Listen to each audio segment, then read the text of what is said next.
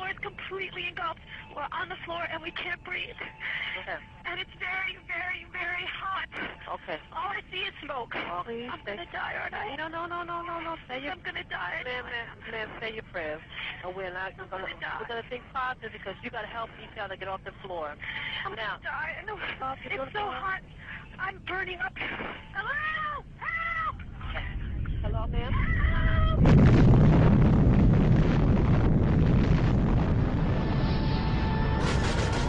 Osama bin Laden is the world's most wanted terrorist.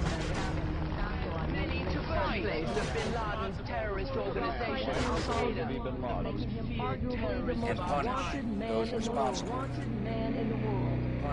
Punish. I want justice. And there's an old poster out west, as I recall, that said, wanted, dead or alive. If you go to the FBI website, they've got Osama bin Laden. And if you go to Osama bin Laden's webpage on the FBI most wanted terrorist list, you find that he's been indicted for the 1998 attacks, but not for 9/11. And in fact, a number of journalists called up the FBI and said, well, look, why have you not connected bin Laden to 9/11? And they said, well, I'm afraid we just don't have the evidence.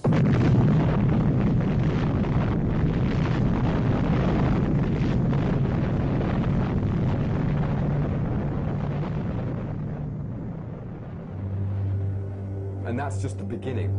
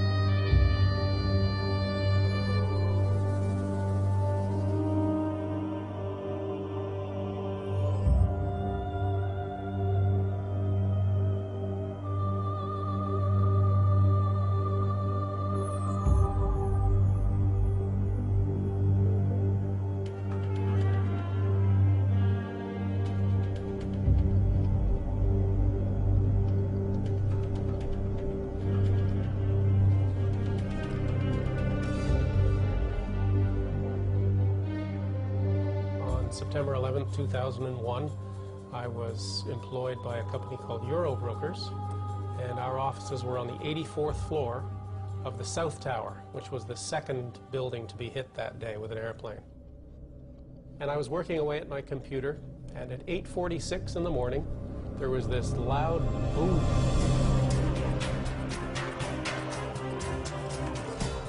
At 8:46 and 40 seconds, American Airlines Flight 11 hits the North Tower of the World Trade Center, causing extensive damage between the 93rd and the 99th floors.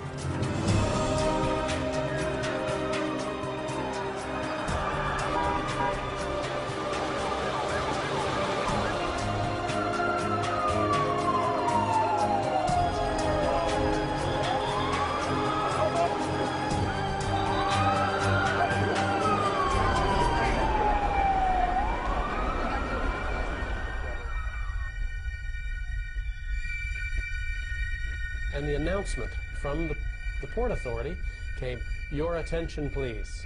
Building 2, our building, Building 2 is secure. There is no need to evacuate Building 2. And 2 or 3 minutes later, I started talking with one fellow named Bobby Call. And Bobby told me that he had been down about 8 floors, 10 floors, heard the announcement, and had come back up. And as he was telling me this, boom, boom, this double explosion, and our building shook. At 9:03 a.m., United Airlines Flight 175 hits the South Tower.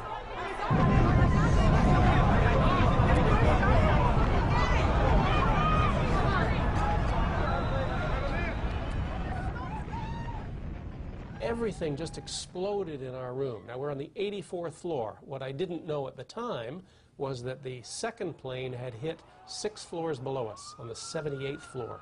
So we're 6 floors above impact.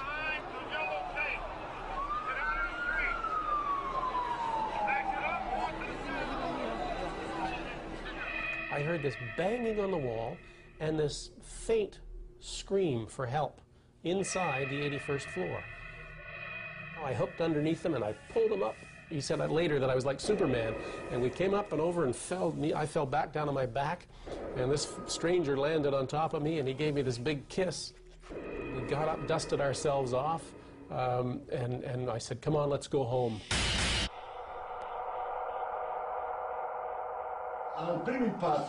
The two towers shake considerably with the first impact, but they immediately return to their original structural position. Why? Because they were specifically designed to do this in the event of a plane crash.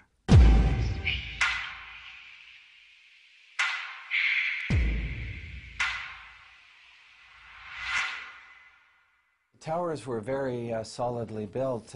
It's like a tree. You see, when you bend a tree, you have all these fibers in the tree, but they're interconnected. So when the tree bends, it can handle that motion.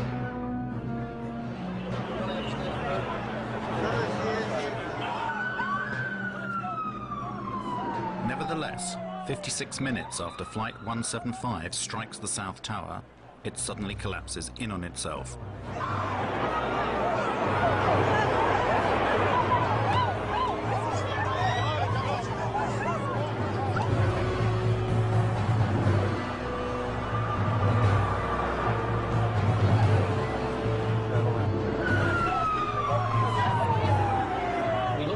Trade Center, the tower that we just come out of, we started to see it, boom, boom, boom, boom, move.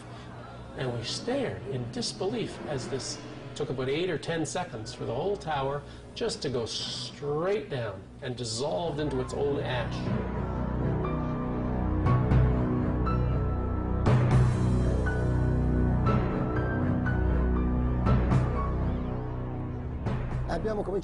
We started to go in, and all of a sudden there were people jumping from the towers. One jumped down and hit a fireman.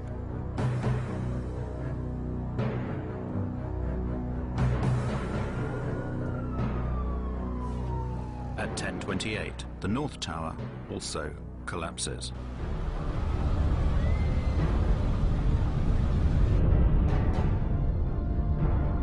I threw away my oxygen mask to make me lighter.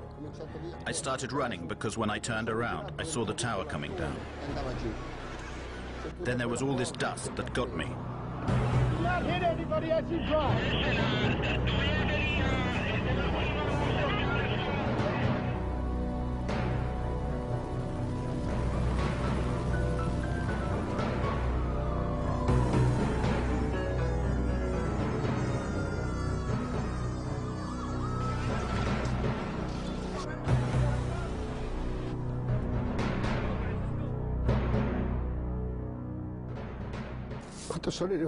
When I got home, all my family was waiting for me. And I was lucky to come back to my family. All my friends, they never came back.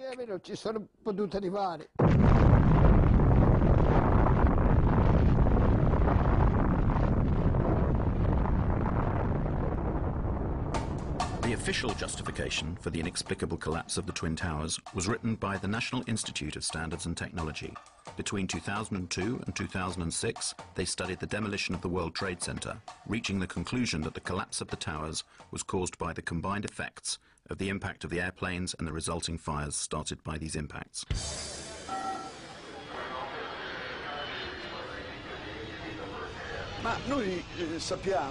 We have been told by the very people who designed and built these towers that they should have resisted the impact of more than one airplane. We have to ask ourselves, did the engineers and architects imagine that airplanes could crash into the towers without any fuel? Perhaps they thought that the airplanes could get there by just blowing in the breeze. Never before or after 9/11 have steel-framed towers collapsed due to fire. In 2005, there was a fearsome conflagration in Madrid. A skyscraper went up in flames. It was a huge torch that kept burning for 20 hours. 20 consecutive hours. But in the end, the load-bearing structure remained intact. The skyscraper did not fall down.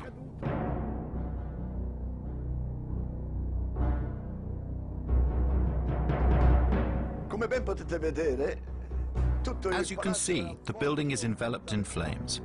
This skyscraper was not yet complete. It was still under construction. Nevertheless, it remained standing. Something you should note is the white color of the flames. This means that there is a lot of oxygen burning.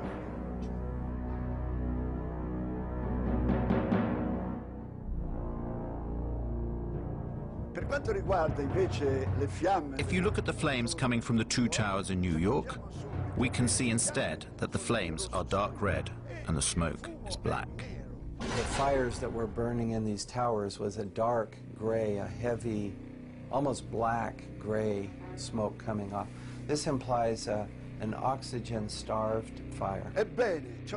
Nevertheless, 55 minutes later, the whole tower collapses.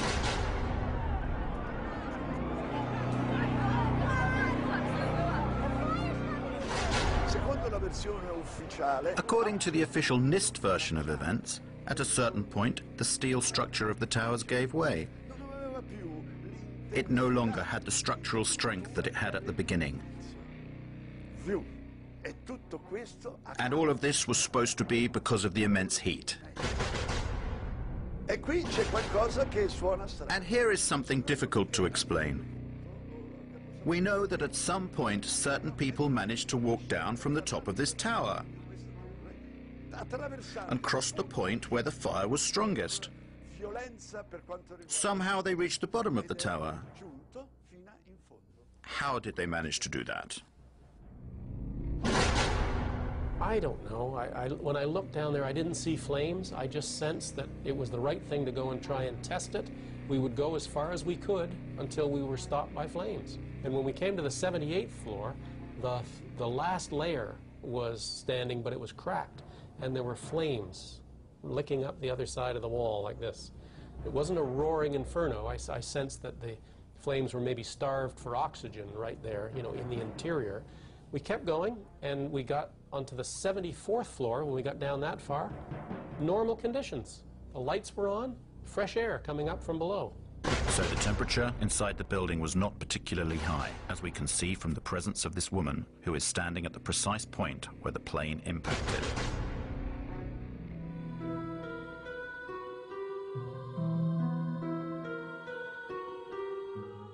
In order to verify the way the buildings collapsed and how the heat had affected the steel, NIST commissioned numerous tests, some of which were conducted by a company called Underwriters Labs.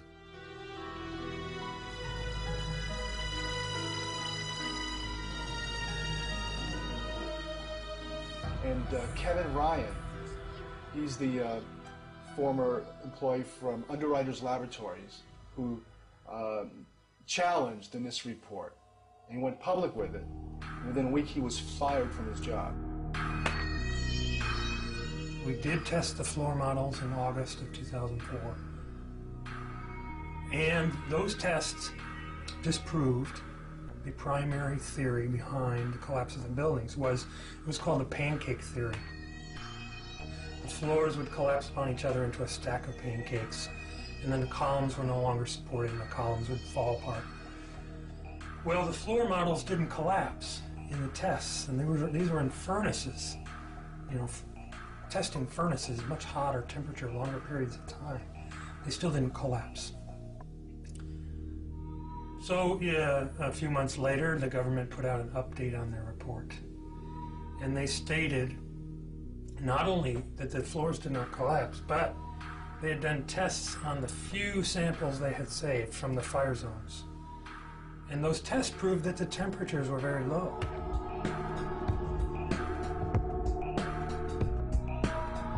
Temperatures were not hot enough to even soften steel. And yet, they're coming out with a summary statement that says that's what actually did happen, that the floors did collapse and the steel did soften.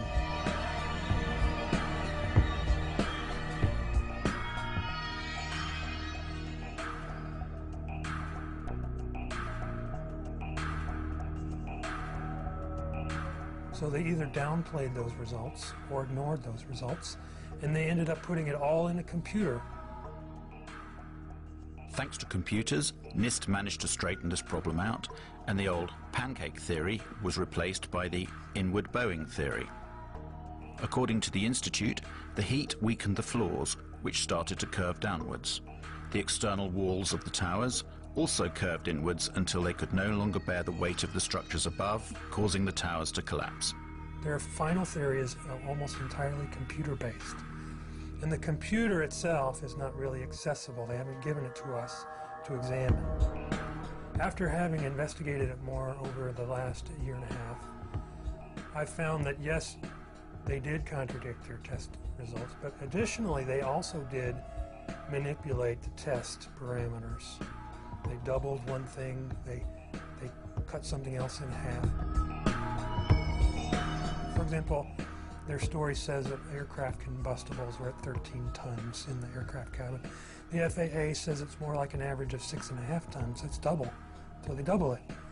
They double the time that their computer model exposes columns to fire, 90 minutes instead of what we know is 45 or 50 minutes in both of the buildings, actually. And they double it. They cut something else in half. And they double it. One of the things that particularly struck me was the incredible speed with which the towers came down. There was something truly inexplicable about the speed of the collapse.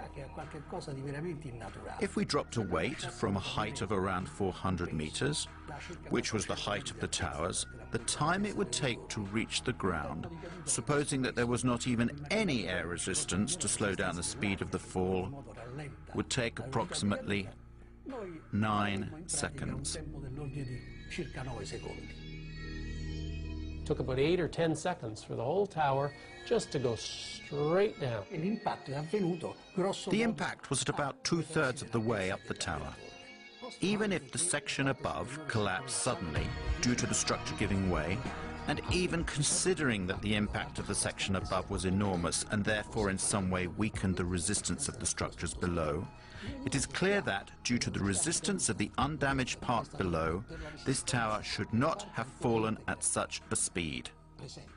But it fell as if there was nothing below it, whereas there was an enormous structure below, a resistant structure that should have slowed down the speed of the collapse considerably.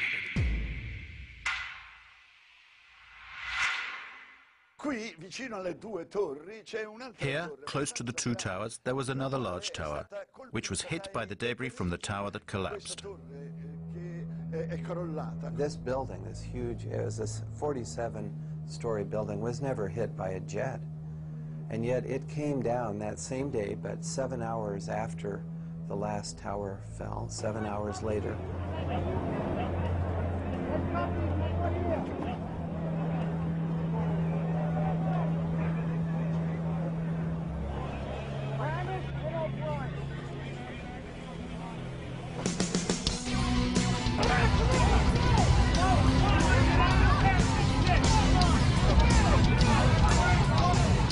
Measure the time of fall.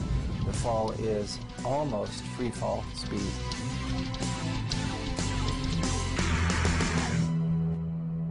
The collapse of the North Tower inflicts some damage to Building 7, causing fires to ignite on a few floors. Even the official version admits that fire has a low probability of causing the collapse. But why does total collapse take place? And why does it occur at free fall speed? As I saw the collapse of World Trade Center 7, I realized this was something that needed to be studied and could not be ignored. Building 7 and the Twin Towers share one utterly bewildering similarity: the presence of molten metal found in the debris of all three buildings weeks after the collapse. Is this molten metal that we have now studied at length that came from these buildings and existed then in pools underneath the rubble of all three skyscrapers, both towers and Building 7. A metallographic analysis was conducted by a specialized institute that examined the structure of a girder taken from ground zero. Quando sono state sfilate queste travi, la parte che era sotto le macerie pare. When these girders were extracted from under the rubble, it seems as if parts of them had melted. This is totally inexplicable because the temperatures reached by the fires could only have been 800 degrees at the most. To melt a steel girder, you have to reach temperatures of around 1600 degrees. How could this be?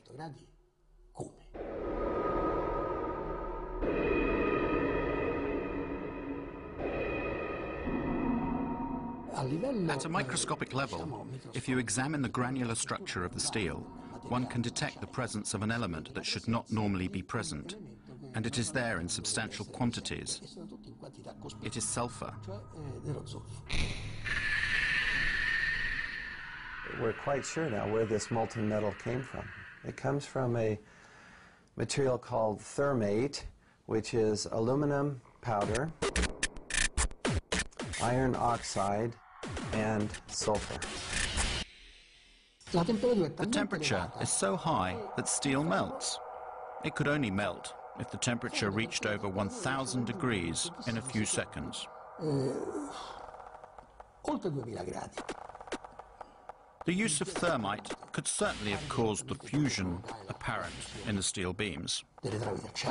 You see, the presence of thermite now in these buildings to bring them down implies that someone had to place the thermite near the steel columns in order to cut through the columns. I have interviewed a demolition expert, and he said this is what they do. They set explosives. They can use radio control to initiate the firing of the explosives. They have to be done in a sequence in order to get the building to come down rapidly and straight down. A controlled demolition.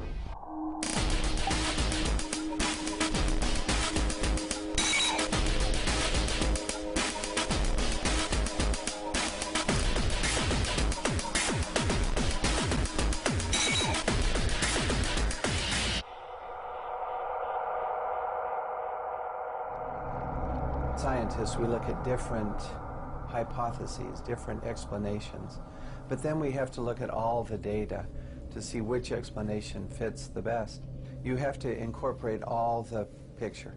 Yes, you may take an isolated fact like the plume and say, well, perhaps that was a high air pressure that somehow blew a window out, but that will not account for the molten metal or the sulfidation or the molten pools.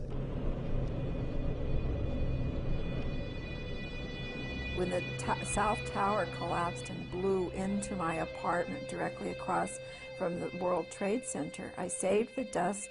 I gave it to Stephen Jones. The dust that was provided by Mrs. McKinley is very interesting because it's like a snapshot of the residue being produced by the tower during its collapse. It's perfect. Now we look in the dust and we see metal droplets. And when I saw that, I thought, whoa.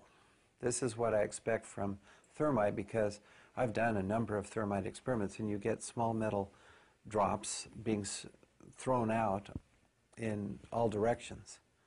And this is what we see in the dust now, these little metal drops. We also see barium. This is very interesting because barium nitrate and sulfur are part of the military patent on what is known as thermate.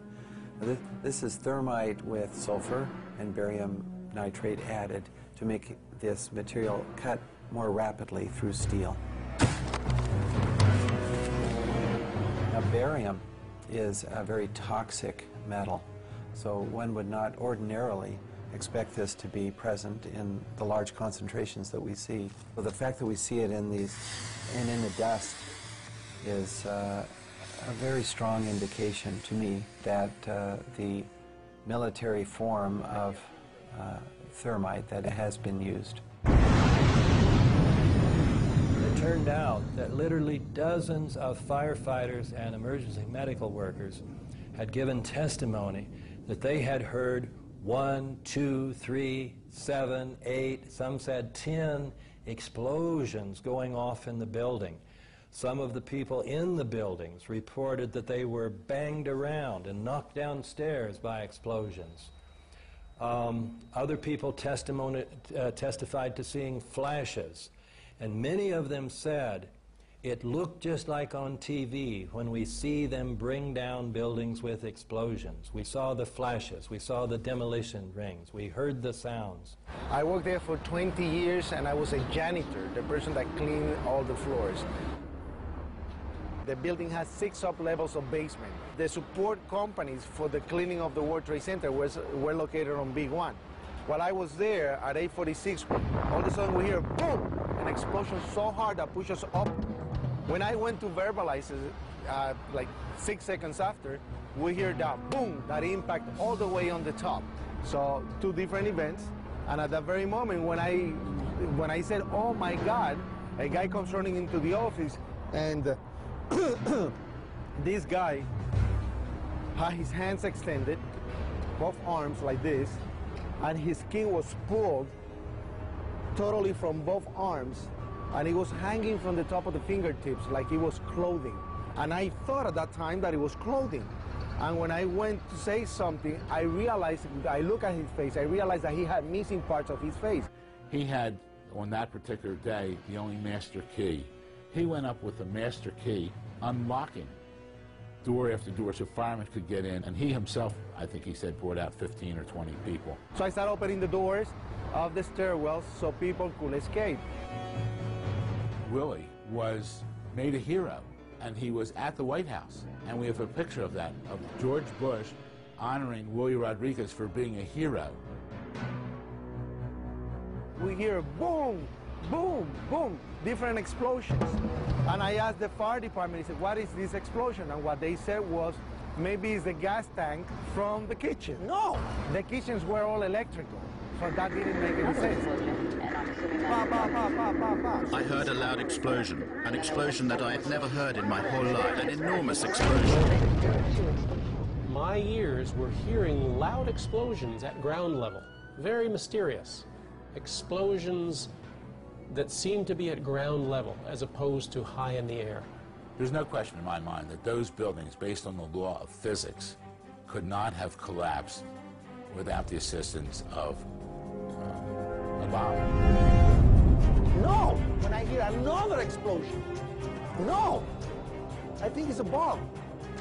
Willie has taken the really 180% turn of events, saying here that President Bush, who had honored him being a hero, he's named on this lawsuit as accusing Bush and Cheney and Senior Bush and others of murder. And he's not doing it for any monetary gain, because this has just cost us everything. Willie has lost his home, lost his job. Right now, his goal is to find out the truth.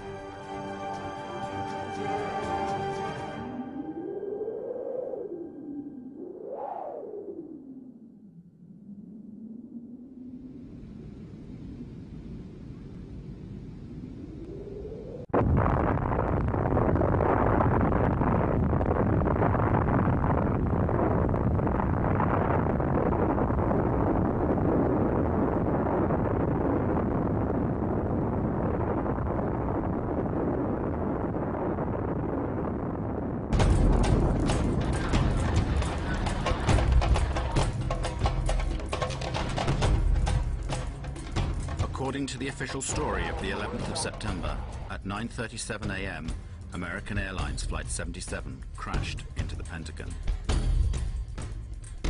This rare footage shows the scene immediately after the impact, an hour before the entire structure collapsed.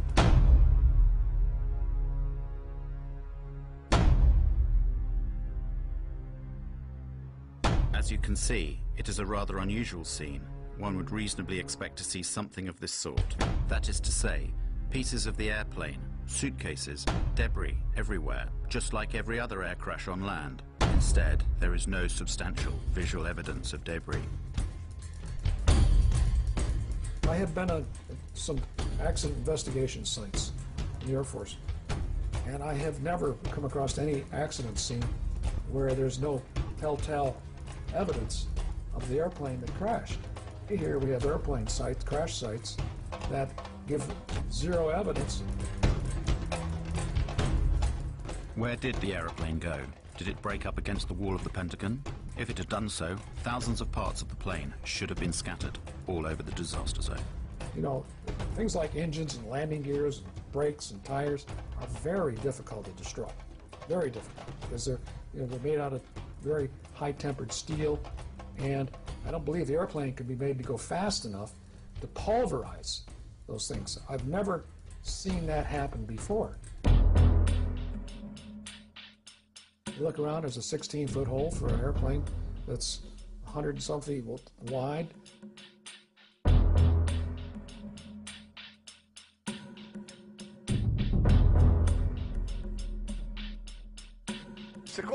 According to the official story, the American Airlines Boeing 757 disappeared inside this hole. Can you see it? 5 meters. I repeat, 5 meters in diameter.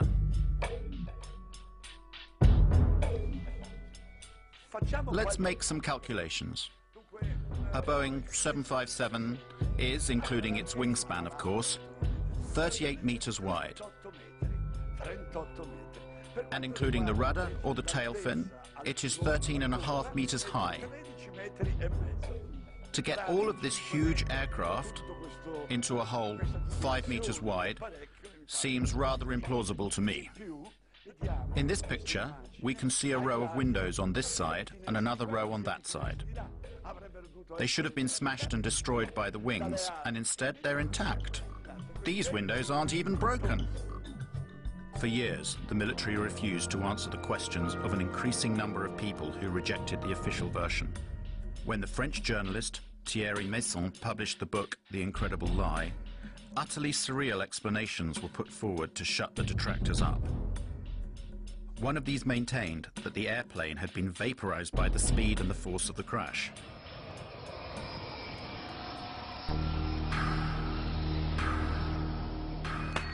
One very strange thing that doesn't make sense is the disappearance of various components of this Boeing. For example, the 2 engines. And what about the plane's wings? Where did they go? Had they been gasified? Instead, we are told the fuselage remained intact, and it smashed through the whole outer wall of the Pentagon and emerged through the other side, destroying a number of columns.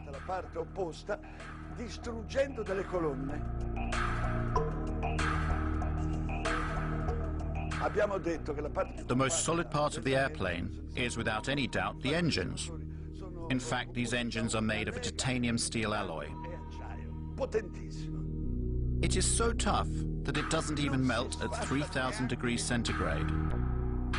Well now, in this wall we should be able to see, if nothing else, the holes made by the 2 engines that smashed into it.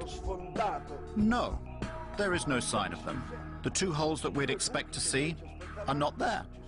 And there's no indication of the wings hitting anything at the Pentagon, like you had at the North Tower. You can see the outline of the aircraft, the 25-degree bank angle. You can clearly see the outline of the number 1 engine, fuselage, and number 2 engine. It's a 25-degree bank.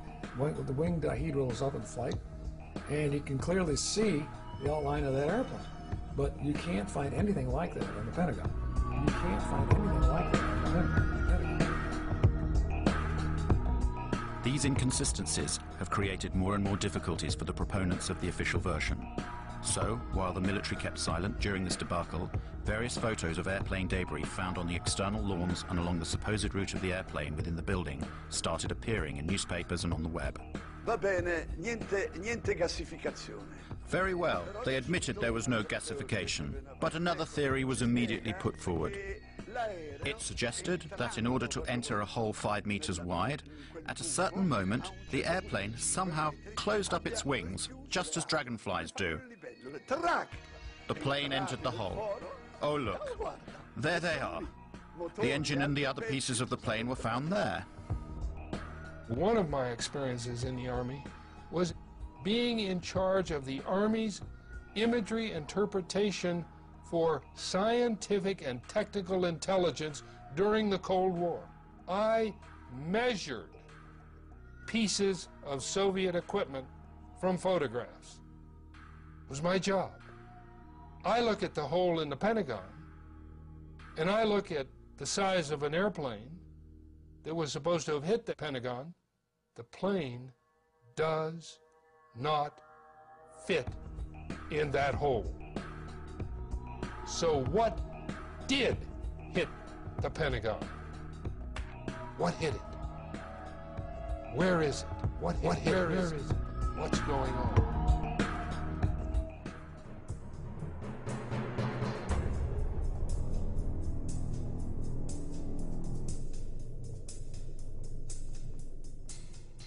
General Arnold, that very morning, immediately after that alleged impact, ordered one of his fighter pilots to fly over and down to the Pentagon to look and see what he saw and to report back to General Larry Arnold himself.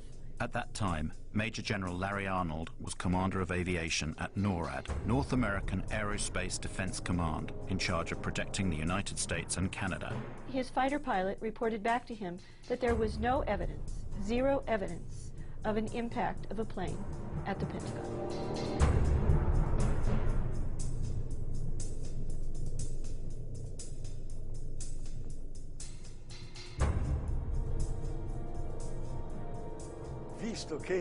Since the Pentagon possessed 86 separate and complete video recordings of the incident, why didn't they show some whole portions of them to those people who had doubts about it?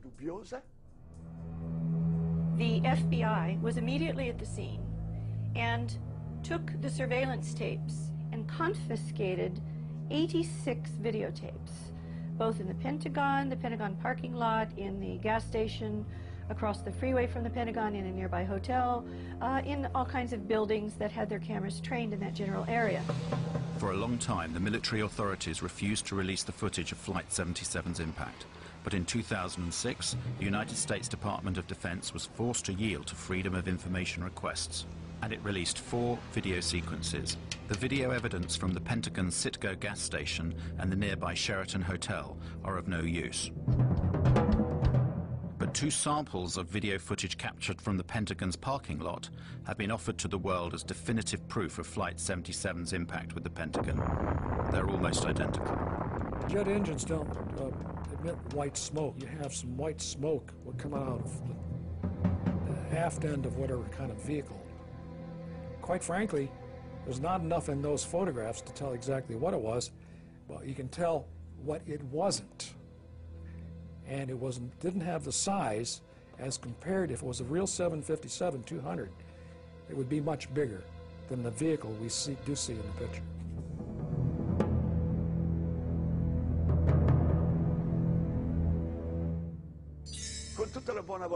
With the best will in the world, can you see an airplane here? The Pentagon tells us you cannot see the airplane because, unfortunately, it passed between one frame and the next. One frame and the next. So where is the aeroplane?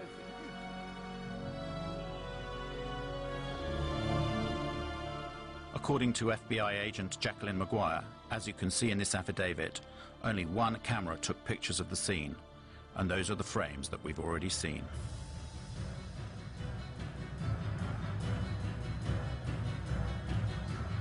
The story of how this airplane is supposed to have got there is absolutely absurd. One cannot imagine how, in order to get down to the height of the Pentagon wall, it was able to make a 270-degree turn at a speed of approximately 800 kilometers per hour.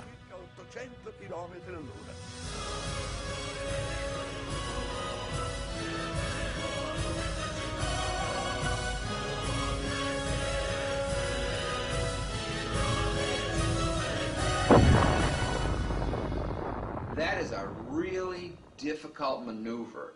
And what I will say to you is that an experienced pilot with thousands of hours probably would have to take between 10 and 20 attempts. Skilled, thousands of hour pilot, probably 10 or 20 times before they would be able to pull off that maneuver. 757 is not designed to do that. 757 is designed to be basically a cruise ship in the sky. It's not acrobatic, so you just can't do that with one of those big airplanes. The air traffic controllers at the Dulles Approach Control, when they saw this target come in and make this turn, they said, oh, that's a fighter. Because military fighters can do that, okay? And military fighters with autopilots and being flown remotely, they have the structural capability. They are designed to be able to be that acrobatic.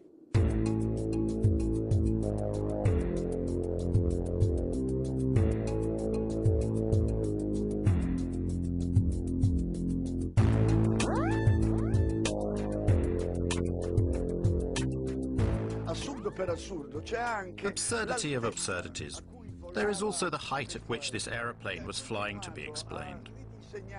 It is supposed to have followed the lie of the land at 6 meters from the ground for 1 kilometer, managing also to jump over a hill. Then it went over a roadway, and it finally got there without making any other turns because by now there was no more space.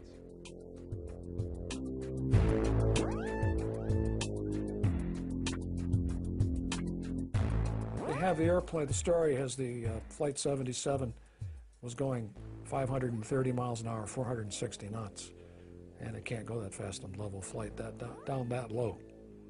If you're up high, the true airspeed can go up and it can go that fast, but not down low. The air is too dense. I challenge any pilot anywhere. Give him a Boeing 757, tell him to do 400 knots 20 feet above the ground for half a mile.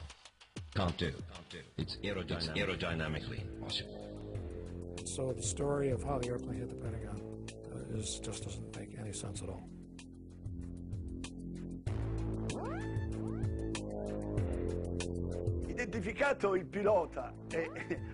After Hani Hanjour, the plane's pilot, had been identified, his flight instructor declared that his student was not even able to fly a small single-engine aeroplane. These guys didn't have the experience to make that kind of maneuver, even if the airplane could fly that. The man could not fly at all. There's no way you could possibly come out of a 172 and fly a jet that you've never flown before. That's like showing me how to carve up a Christmas turkey and then say, go make a heart transplant.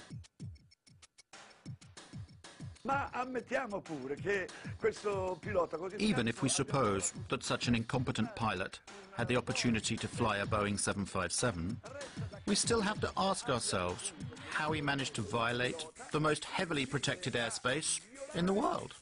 Lo spazio aereo più protetto del mondo.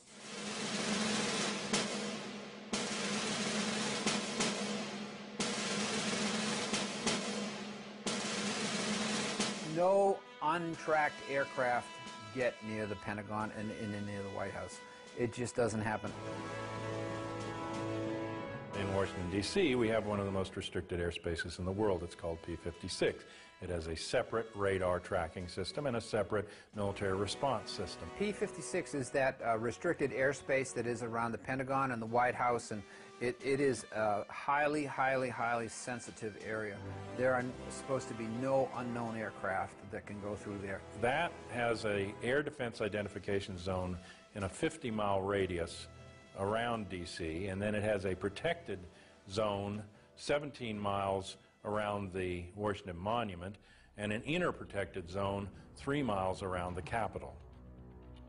That space is essentially unbreachable. It has to be because of the importance of the buildings there. It's like an aviation no man's land. Nobody goes in there. Nobody. They have F-16 and F-18 jets at Andrews Air Force Base, about 10 miles south of D.C. They also have the 113th National Guard Air Wing at Anacostia Naval Air Station that can send scrambler jets up in a very short period of time. Both are in place that day. Neither one responds at all until after the Pentagon is hit. In addition to that, the Pentagon has its own defenses. If a plane, any kind of a plane, was coming in towards the Pentagon, why didn't the anti-aircraft missiles batteries that are there, why didn't they fire to protect the building? This is, after all, the most heavily protected building on the planet.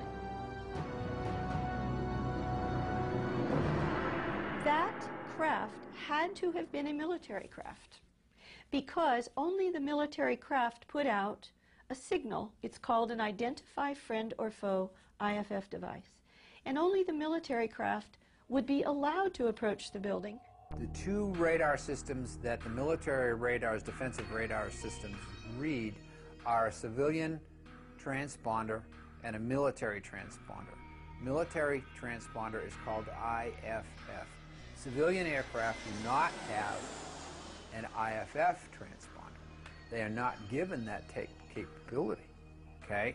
So if there was a 757, American 757, that went into the Pentagon, for example, and it shut off its transponder, it didn't have a military IFF transponder on it.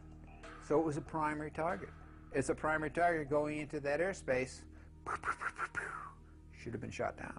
What I'm describing to you is a breakdown in standard operating procedure by FAA, NORAD, P-56, and the Pentagon, all on the same day, in the middle of, after 9/05, what was known nationally to be a terrorist attack. And it makes no sense. Nobody goes in there. This is, after all, the most heavily protected building on the planet. This doesn't make any sense at all. The Pentagon symbolizes our military power in the world. And they had hit it. And to this day, nobody knows what they hit it with, whether it was an airplane or whether it was a missile. And our government will never tell us. So we just wait for the French to explain it. What hit it? What's going on? There is nobody anywhere at any point in this entire investigation that has said that is positively American 77. They suppose it, they presume it, they assume it, they say this is what we think it is. The controller, Daniel O'Brien, who saw the unidentified blip coming in from the west at a high rate of speed, had no way of knowing what it was, because the primary was a primary return only. The secondary radar, the transponder, was turned off. In order to identify a primary radar target, you have to have two-way communications between the pilot and the air traffic controller, and the pilot has to report over a certain geographical location, or you have to be able to tell the pilot in the airplane to make a series of turns. And then the radar controller can look at all of the primary targets on his or her radar scope and say, there's an aircraft, or there's a target that just executed the turns I told. Now I can positively identify the aircraft. That never occurred. It's huge. Now, if Flight 77 really did go off of the radar screen for 36 minutes, according to her testimony, then the airplane was no longer flying. Or it was low enough that was out of radar coverage. One of the two. So, was the airplane landed at some place, some remote field? Then it does make sense that they lost the airplane for 36 minutes. But other than that, there's very little explanation for that. In the light of what we've seen and heard, it seems that the official version of 9/11 is not sufficient. We want the facts to be explained to us, and above all, we want them to be properly investigated.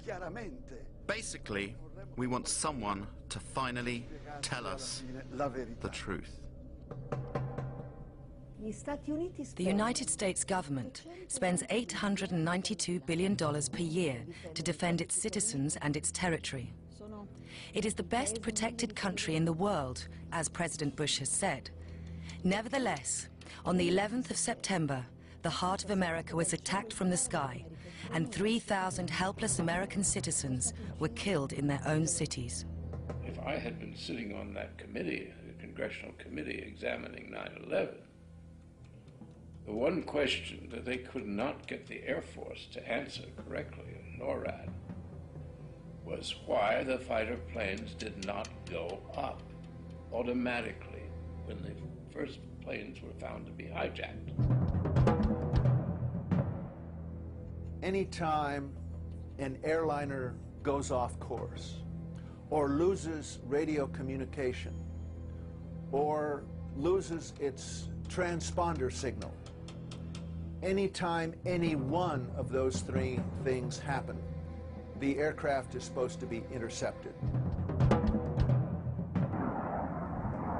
On 9/11, all three of those things happened, and still there was no intercept. Those planes flew around for from 20 minutes to an hour and a half without ever being intercepted. We have direct contacts with our air defense colleagues by means of direct connections that are controlled by this touchscreen apparatus. By pressing just one key here, the call is sent, to which the operator of the defense, in this case, answers directly.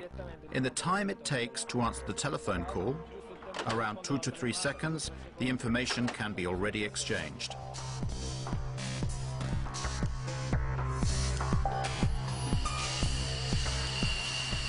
So why weren't the 4 hijacked planes intercepted and shot down? Military jets travel much faster than passenger aircraft. It would have been easy for them to catch up the jet planes before they crashed. This airplane can reach a maximum speed of Mach 2.05. This means it exceeds twice the sound barrier. This is approximately 2,400 kilometers per hour.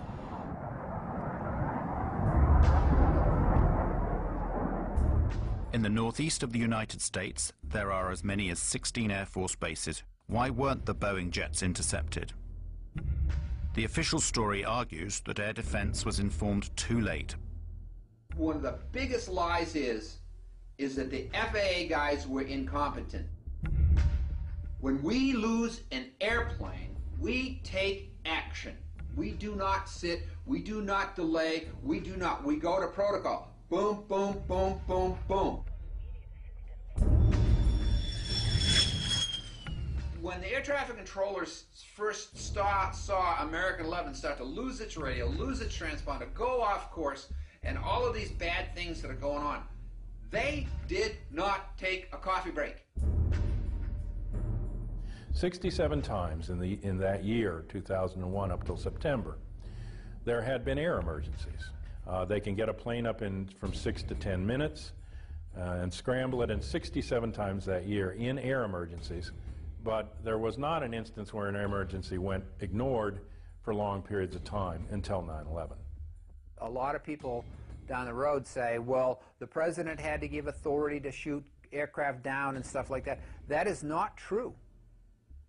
An interceptor pilot has the responsibility and the authority on his or her own to shoot down an airplane if they think the situation calls for it, and this is how it would be. You don't have to wait for a military command. You don't have to wait for orders of any kind. That's not an option. That's the law. It's inherent in being a fighter pilot. You know that's what you have to do, unless somebody has told you to stand down. Before 1970, we had one form of scrambling aircraft, and it was immediate, bang, bang, bang. Then in the 1970s, we had some hijackings come into our civil airspace, and that wasn't a quick response.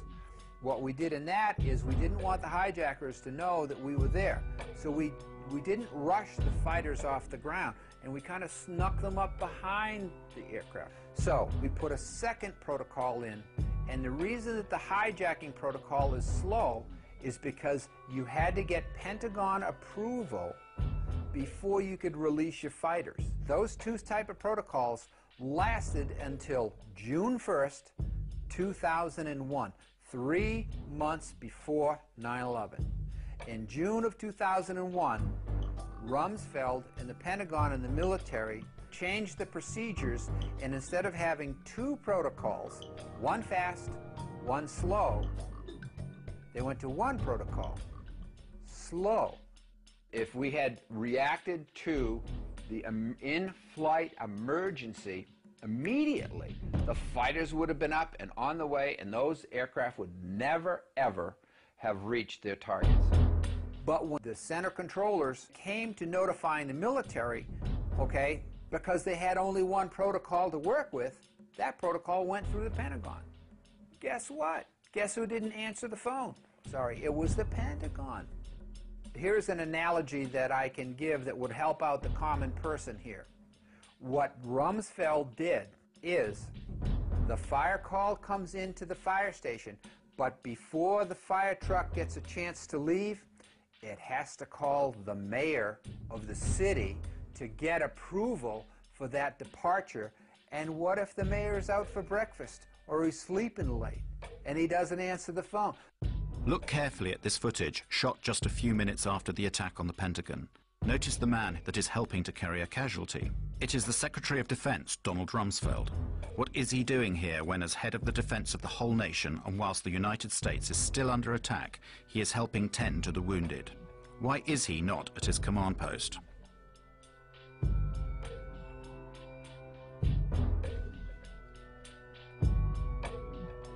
The phone calls went to the Pentagon. It went through the military, and the military was sitting there saying, oh, hey, don't answer, don't answer that phone, whatever it might be.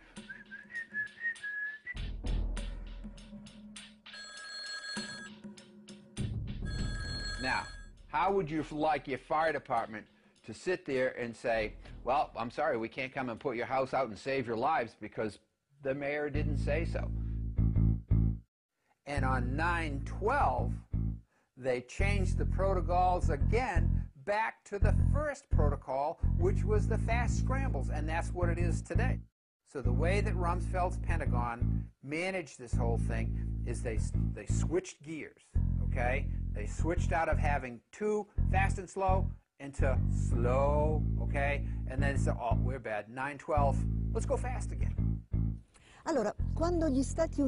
When the United States was attacked without warning at Pearl Harbor, after 8 inquiries, General Walter Short, commander of the Army for the Defense of Hawaii, and Admiral Husband Kimmel, commander-in-chief of the Pacific Fleet, were both charged with negligence and summarily dismissed.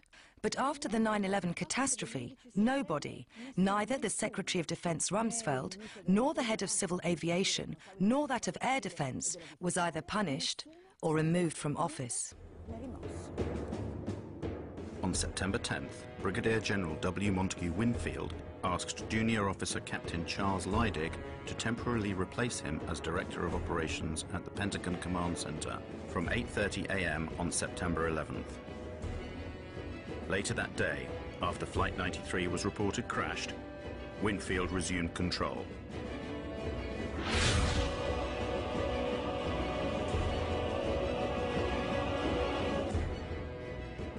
Captain Leidig had only just completed a course qualifying him to run the command center.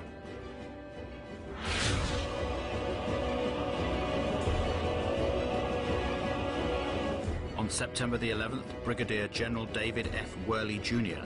was commander of the Andrews Air Force Base, the nearest one to the Pentagon.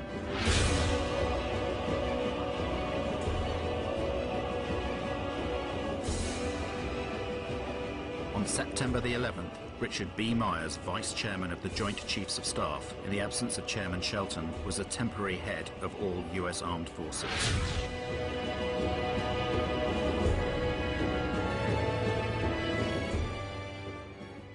On the 14th of September, after only 3 days of investigations, the FBI announces it knows everything about the hijackers of the flights.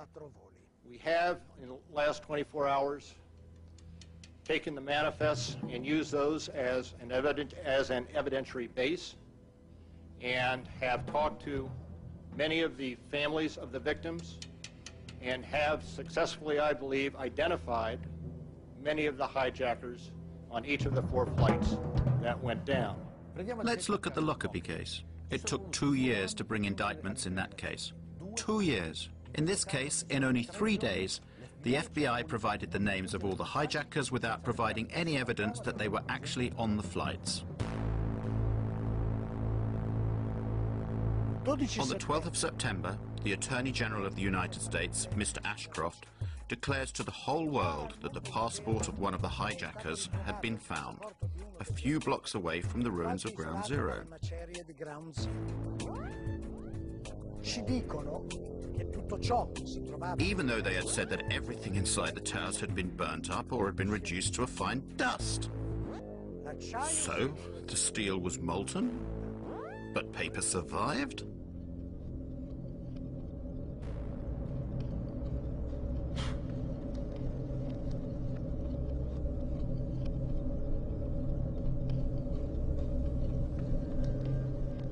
Ma chi erano realmente? Who were these hijackers? The official story states that 15 out of the 19 came from Saudi Arabia, Venivano dall'Arabia Saudita. that they were trained in Afghanistan, and that they were Islamic fundamentalists, fanatical Muslims. Dei musulmani fanatici. Al-Qaeda is supposed to be a Salafist network, you know, and Salafism is a very, very Puritan strain of Islam that suggests that we need to follow very closely, to the letter, the activities of the Prophet Muhammad. So, were these people Islamic fundamentalists? The evidence would suggest no. Muhammad Atta was basically not an Islamic fundamentalist. There was always drinking, always drinking. There wasn't wine, it was beer or liquor or whatever. There was always drinking, always. And they had massive supplies of cocaine. Muhammad and all these people that he was with, they were drunk and stoned out of their freaking minds.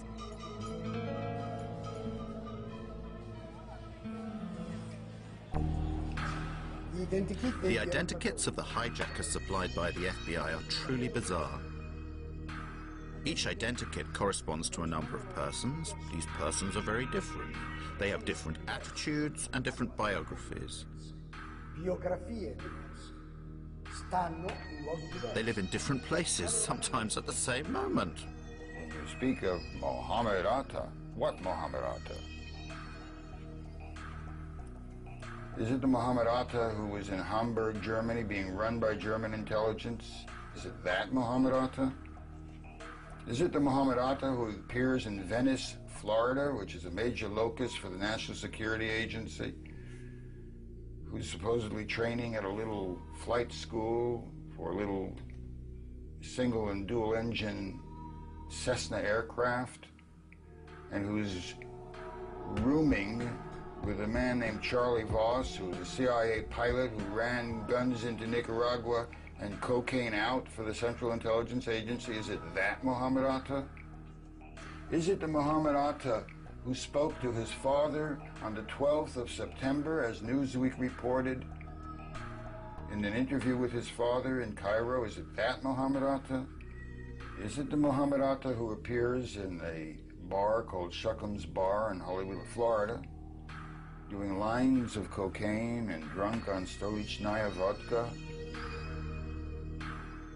and who, when asked to pay his bill, says, I work for United States Airlines. You think I can't pay my bill? And then he says, fuck God.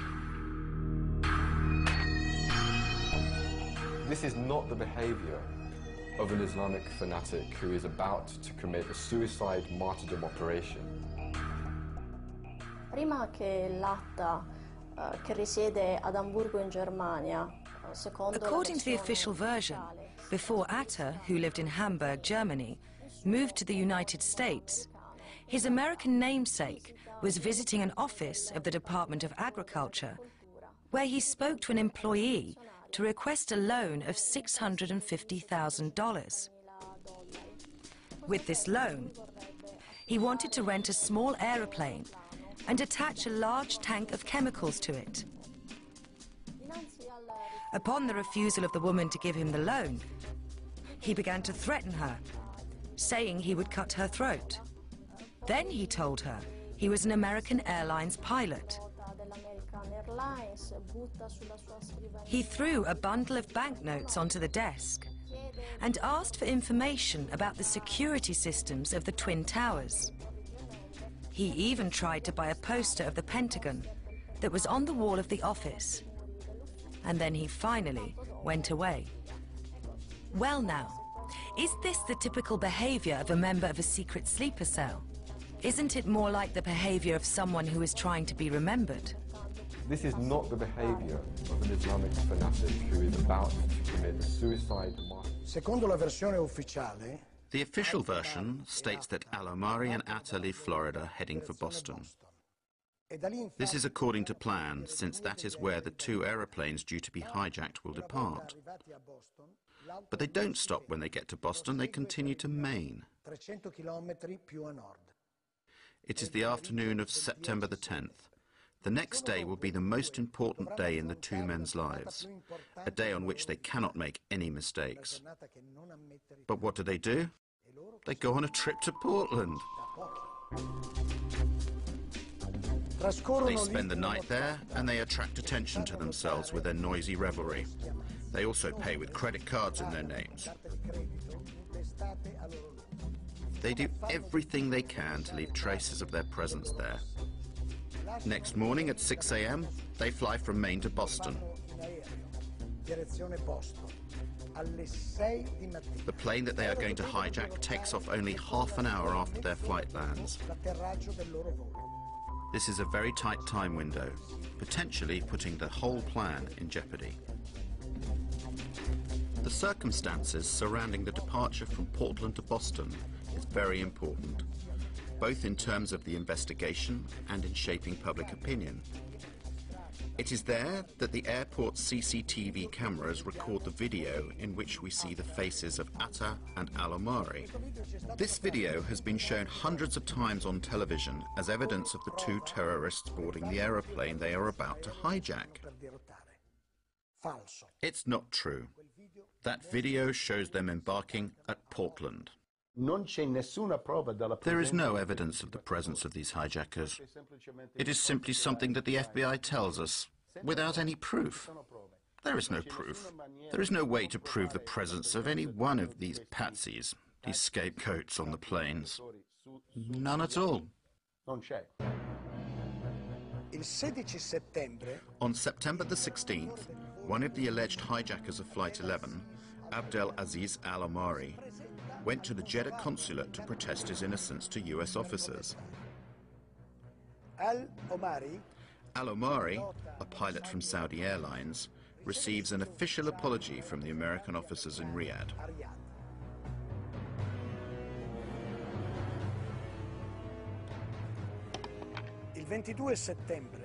Then, on the 22nd of September, Walid al-Shahiri announces he is still alive. He too is supposed to have hijacked Flight 11. From his house in Casablanca, Morocco, the impertinent al-Shahiri declares his innocence. The following day, the 23rd of September, the Daily Telegraph publishes the protestations of innocence of Saeed al-Ghamdi and Ahmed al-Nami, both of them still alive and well, and pilots for Saudi Arabian Airlines.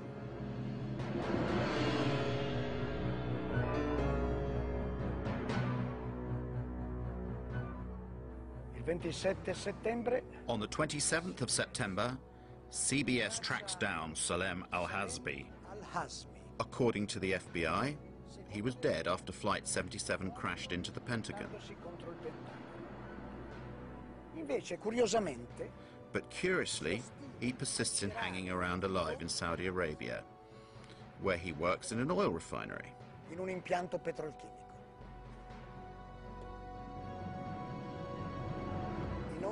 Have the names of Al-Omari, al-Shahiri, al-Ghamdi, al-Nami, and al-Hazbi been deleted from the list of the hijackers, with many apologies? No. 6 years later, these 19 people are accused as being the sole perpetrators of the terror attack.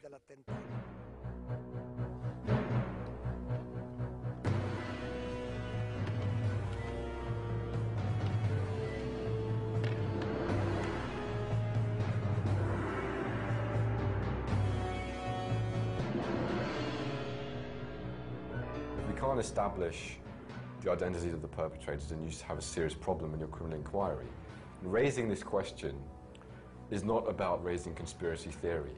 It's really just about criticizing the absolutely ridiculous nature of the criminal inquiry and the fact that they have no idea who carried out these attacks. Then the fundamental question in a criminal inquiry is who did it?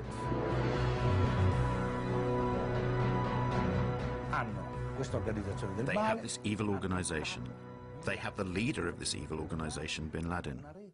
They have a secret network in the caves of Afghanistan. It could be the screenplay of a James Bond movie.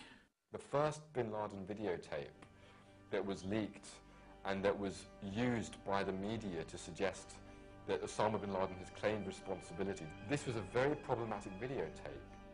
There was an analysis that found that it was completely fraudulent. There were a number of issues. There were basic issues such as, for example, Osama bin Laden was wearing a gold ring.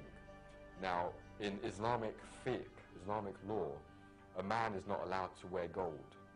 So why is the head of one of the most militant Salafist movements wearing a gold ring? Doesn't make sense.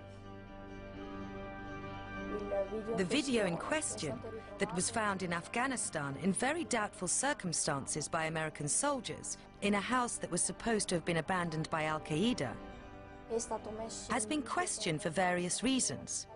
For example, a German TV network gave an alternative translation. It is completely different from the one given by the American investigators. They are not apparently claiming a role in the 11th of September attacks, but they are simply talking about what happened on September the 11th. Many of the other videos of Osama bin Laden have in fact a person speaking and an audio track that does not correspond, or that corresponds very little, to what his lips are actually saying.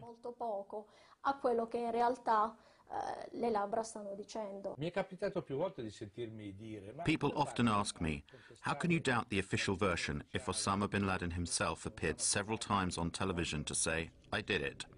So I will tell you a little story. However, I can only tell you this story as I am unable to show you anything.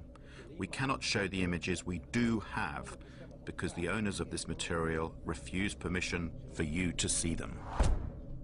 In the summer of 2005, the Commission of the European Parliament for Security and Defence, of which I am a member, was invited to a special screening created by the Washington Center for Strategic Studies. We were asked to watch a film which depicted what would happen in Europe if Brussels was hit by a nuclear bomb. 50,000 deaths, 100,000 injured. The reactions of various European governments. Suddenly, footage of Osama bin Laden claiming responsibility for a nuclear attack on NATO headquarters comes on screen. All members of the parliament, myself included, were rendered speechless. American experts from the Center for Strategic Studies were on hand to explain the action on screen. Then a parliamentarian finally said, "Today, we were shown a convincing demonstration of how Osama bin Laden's image can be completely manipulated."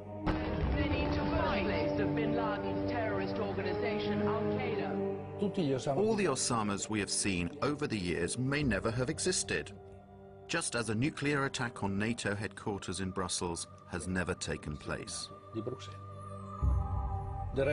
Now they're denying us use of these images. No matter, we will go on without them. But people, have a look yourselves. This is an Osama bin Laden from the 7th of September of 2007. Compare him with the other Osamas we have seen in the last few years. Do you believe it is possible that he is getting younger over time? Do you believe it is possible that his beard is darker than before? Do you believe it possible that his nose has grown? We don't need analysis. A child can understand that they are two different people, but these people are being introduced to us as if they were the same person. And this story has been told to us now for over 6 years.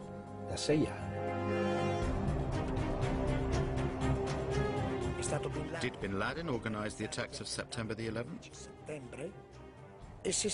And if so, did he do it alone or with someone else? At this point, we must explain the origins of Al-Qaeda.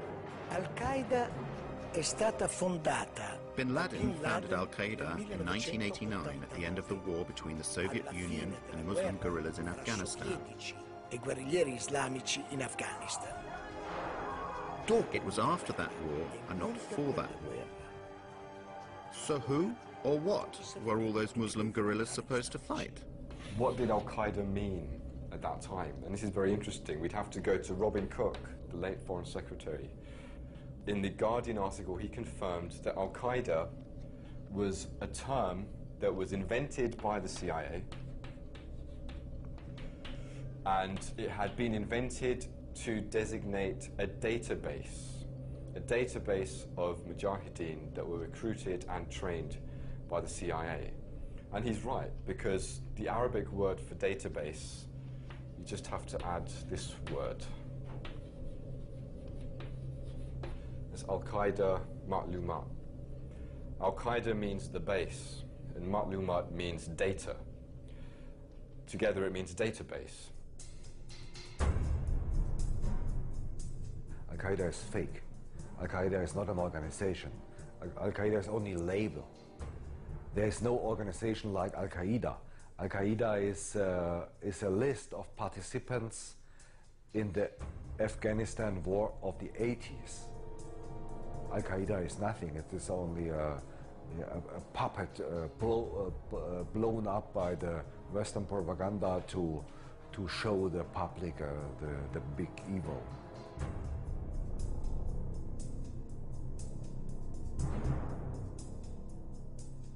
I was chief of the visa section at the American Consulate General in Jeddah between September 1987 and March 1989. During my period there, I was involved in what turned out to be a Visas for Terrorists program with people coming to the consulate recruited by the Central Intelligence Agency and its asset Osama bin Laden and sent to America, either for instruction in how to be good terrorists or for rewards or for debriefings on what they've been doing in Afghanistan. I assume it was simply on how to blow things up, shoot things down, and overthrow governments. After the Cold War, their connections with Al-Qaeda proliferated, multiplied. Al-Qaeda is being controlled in various ways, directly and indirectly.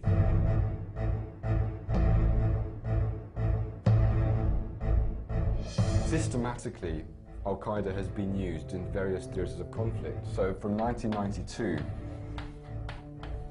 to 95, you look at the Bosnian conflict. I believe that the American government was working with various Arab and Muslim organizations, whether it was Al-Qaeda or whether it was people that became Al-Qaeda, to be trained, to be armed, and to be sent to the Balkans to overthrow Slobodan Milosevic and anybody allied with him. That kind of policy continued in the Balkans all the way up to post-2001.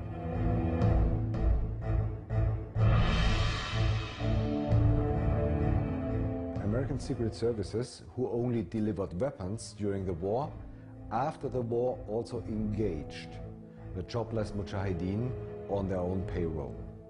That is a proven fact. There are a lot of testimonies of mujahideen before German courts. They were hired by subcontractors of the Pentagon, namely the private contractor MPRI, Military Professional Resources Incorporated.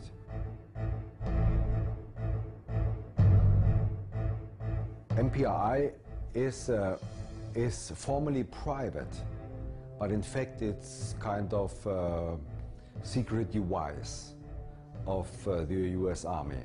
They have more 4-star general under contract than the Pentagon itself. If the Pentagon wants to do some dirty job and thinks they cannot get the money and they cannot get the approval of the US Congress, they give the job to this private company. At the beginning of summer 1999, MPRI brought this Bosnian mujahideen back to the Balkans, especially into Kosovo, to help the Kosovo terrorist army KLA. They engaged them, they paid them monthly. A lot of Bosnian Mujahideen were involved in the big terrorist attacks of the last 5 years. So, speaking about 9/11, 5 of 7 Arabs in the center of the 9/11 plot were former Mujahideen fighters in Bosnia. 5 of 7. Nobody speaks about it. What is required for you to get a visa approved to enter the United States? The type of information you have to supply is extremely detailed. But a high-ranking official in the US consulate of Jeddah, Michael Springman, revealed the fact that in that office, many CIA agents were working undercover and that the office was issuing too many visas, far too easily, to some very suspicious people. I was told by a really good contact, a businessman outside the American consulate, that if I had sent one word to the State Department inspection team investigating what was going on in the consulate, I would be fired summarily.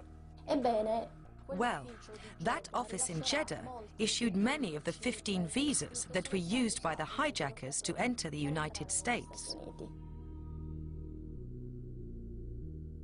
None of the 15 applications conformed to US visa regulations. For example, under the heading Destination, many of them wrote Hotel, New York or California, and in one case, just no. And so, it was common practice to help the terrorists of Al-Qaeda to enter the United States. They came to be trained, and this went on for years and years. The same thing happened with the hijackers of September the 11th. The terrorists, 6 of the terrorists, including Mohammed Atta, trained at U.S. military facilities. Okay? Mohammed Atta went to International Officers School at Maxwell Air Force Base. Maxwell Air Force Base in Alabama, Brooks Air Force Base in Texas. Their contact address, the Pensacola Naval Station in Florida, the Defense Language Institute of the Defense Intelligence Agency in Monterey, California. The hands of intelligence are all over these people.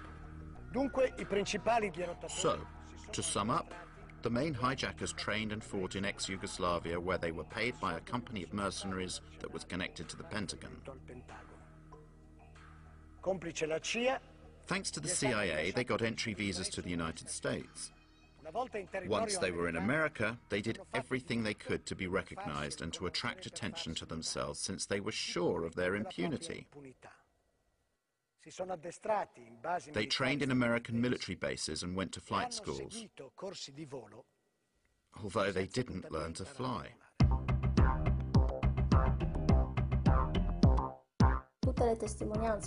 All the testimony about these lessons indicate that these men were completely incapable of maneuvering even small aeroplanes. For example, Mohammed Atta hired an aeroplane from a flight school, but he was not even able to take off. So he left it there on the runway and went away. Regarding 2 other pilots, their instructor, Rick Grazer, said to investigators and the press that he could not understand how these 2 could have maneuvered an aeroplane. His exact words were that it was like Dumb and Dumber in a plane.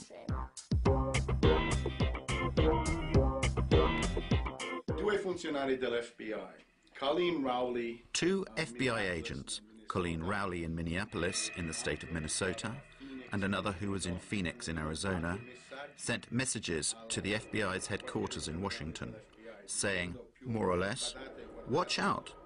There are many Arabs here who have enrolled in flight schools. The first person in the flight school that called the FBI took a big risk, because at the time what he was doing was reporting about a customer, a paying customer.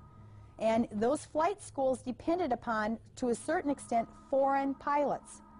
And so now he's reporting about a paying customer. You know, this person is very suspicious. A list of facts that pointed to Moussaoui being a terrorist. He wanted to learn to fly but not take off and land. I have never seen such a unusual person seeking flight instruction.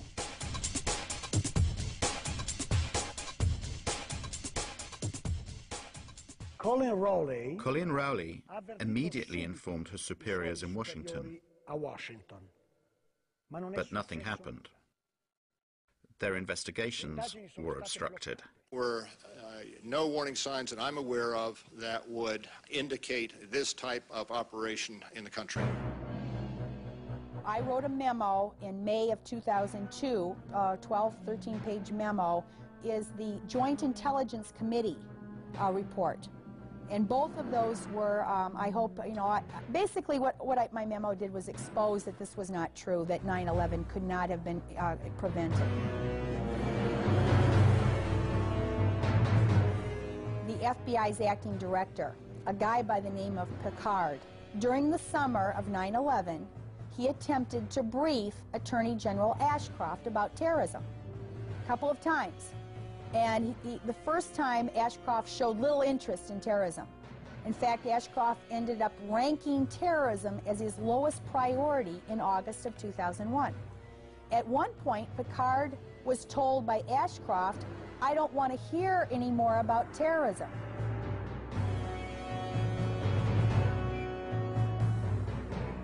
After September 11, 2001, when I heard about the planes crashing into the World Trade Towers and into the Pentagon, I said, geez, these were the same people, according to the Los Angeles Times, who had gotten their visas from the American Consul General at Jeddah. I called the Federal Bureau of Investigation and tell them essentially the basics of the Visas for Terrorists program. I did this, I called, and I called, and I called. I was passed from one office of the FBI to another and ended up at the Washington field office, and someone there said, "We'll get back to you." Well, 6 years later, I'm still waiting.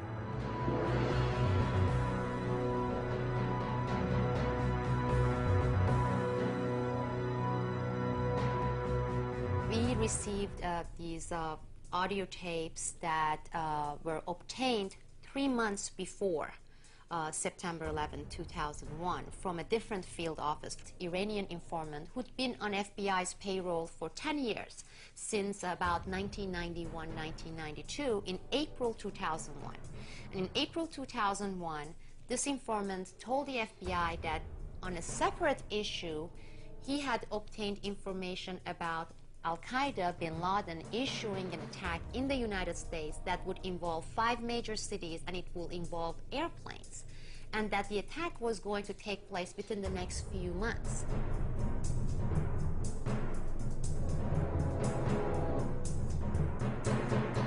They took the information, they found it important, they filled out forms, they came back to the headquarters, and then they filed it. They gave it to the superiors, right? Nothing happened. 2 months later, they met with the same informant again. And the informant asked, he said, "Did you do something with that information I gave you, because it came from really reliable sources?" And the agent said, "Yes, we gave it to our superiors." Well, nothing happened. Nobody followed up on this. They discovered Ramzi Yousef's computer with the Bojinka plan in 1996 in the Philippines. It talked about taking hijacked planes and running them into the Pentagon, the White House, the Capitol, the CIA headquarters, and the Twin Towers. The Pentagon staged an exercise a year before, in October of 2000, at the site with the Arlington County Fire Department to simulate a plane running into the Pentagon and how the fire responders would get there and what they would do. So this was not outside the box or, you know, out in the blue. They not only expected it, they prepared for it.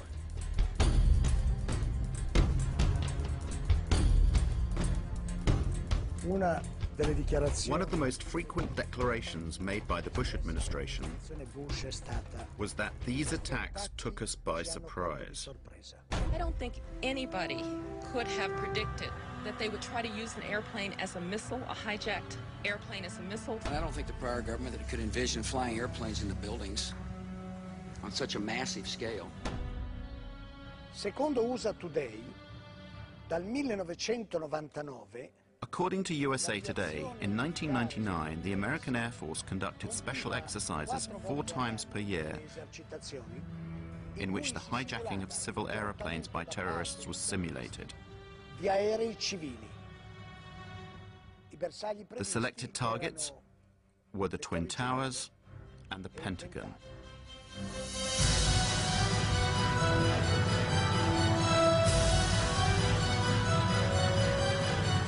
I don't think anybody could I don't think have the prior predicted. government that could envision flying airplanes in the buildings. Could have predicted. I don't think the prior government that could envision flying airplanes in the buildings.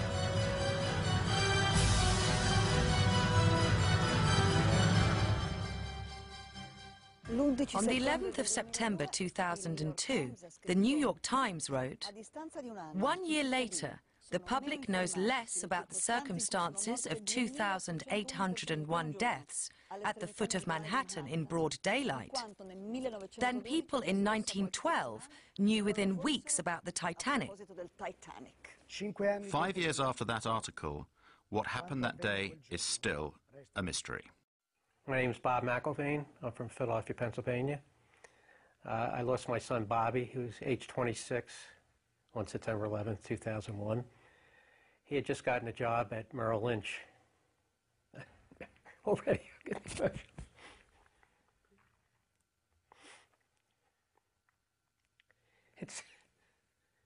It always hits you blind.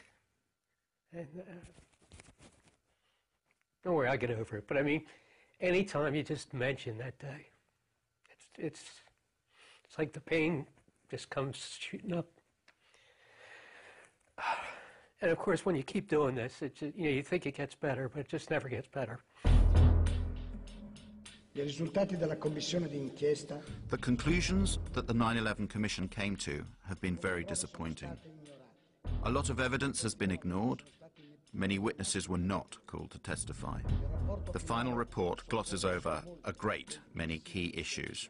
A few days before 9/11, Mohammed Atta received a huge sum of money, about $100,000, money which was delivered by a Pakistani Secret Service officer.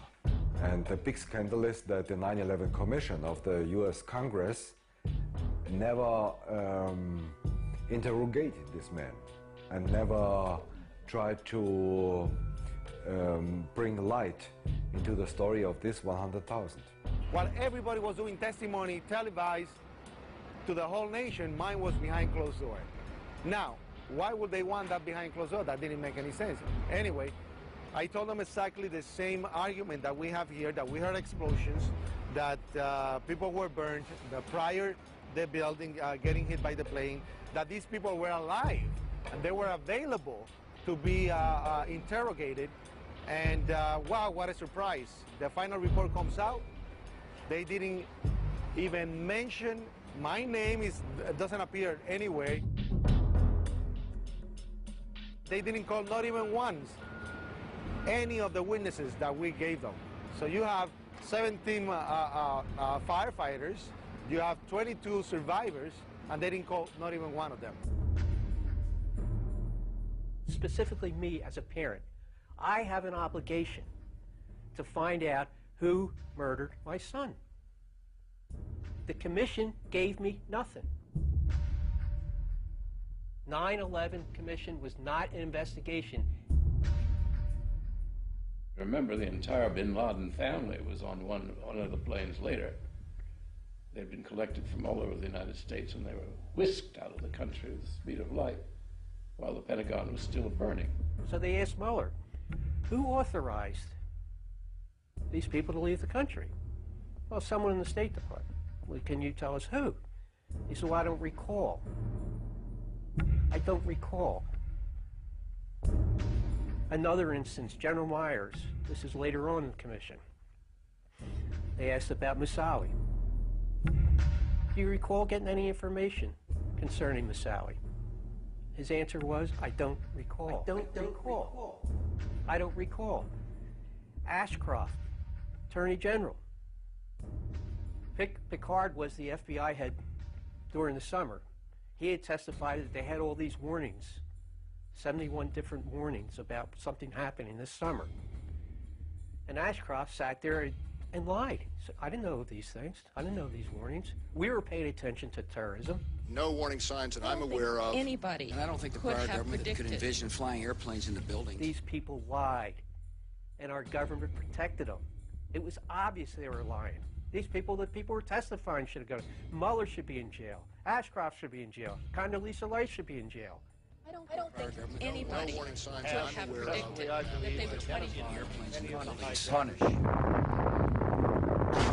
Osama bin Laden is the world's And punish those responsible. They have this evil organization. They have the leader, bin Laden. Punish. Dead or alive. They have a secret network in the caves of Afghanistan. Tonight, the United States of America makes the following demands on the Taliban. Deliver to United States authorities all the leaders of Al-Qaeda who hide in your land.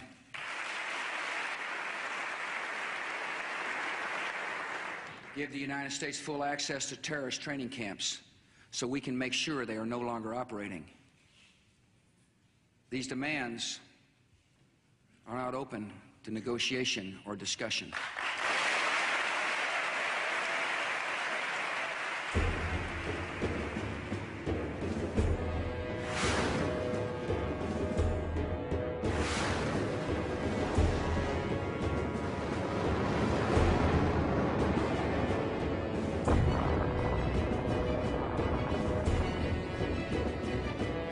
Obviously, they will never catch bin Laden, because then everybody will think the war on terror is over.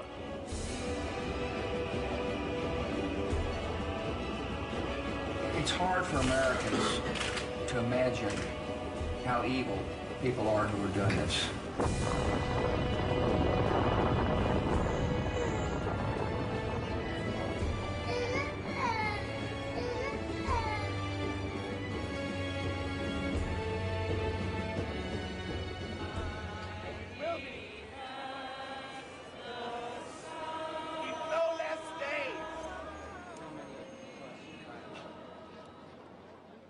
I'm not a conspiracy theorist.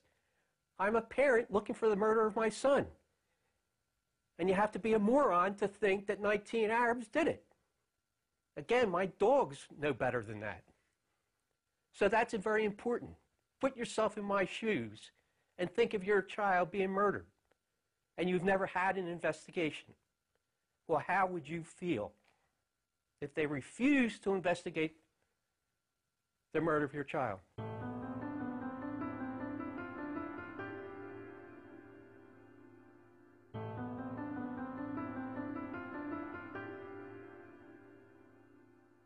Sono stato a casa fino alle 3 di mattina. I was at home until 3 in the morning. Then I got up because I couldn't sleep. I went back there, down there, to try to find someone. Could a fireman or a policeman still be trapped down there? I wanted to find him, even if he was... or a person who worked there, only to give myself a bit of satisfaction.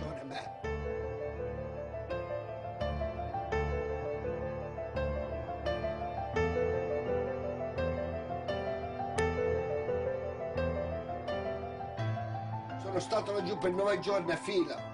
I was down there searching for 9 days, but I didn't find anyone alive. I went down there for nearly a year and a half. And if I wasn't down there working and searching, I was at funerals. They took my friends from me. They took my job from me. And I really loved that job. And they took my health from me. I do not want people to forget that day.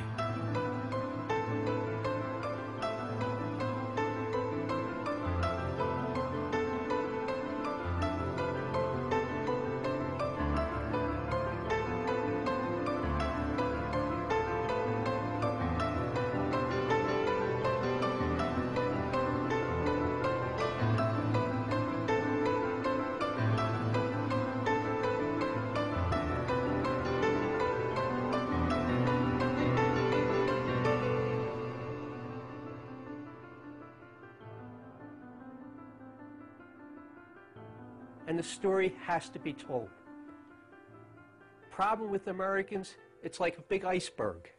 We live at the tip of the iceberg, and we're afraid of the dark truths of our history, and it's getting worse and worse.